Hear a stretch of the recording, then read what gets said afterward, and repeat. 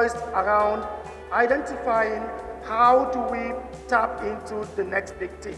This converges. We're bringing two important stakeholders together. The government, which is NIDA, powered by NIDA. That is why the event is powered by NIDA.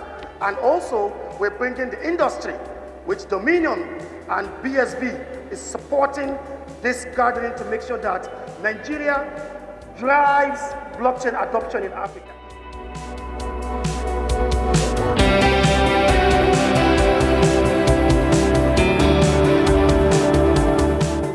Vision around SENPI was to make BSV payments possible for everybody. When it comes to the BSV blockchain, regulators can feel extremely comfortable that this can be operated in a responsible manner where there's visibility and the system cannot be abused.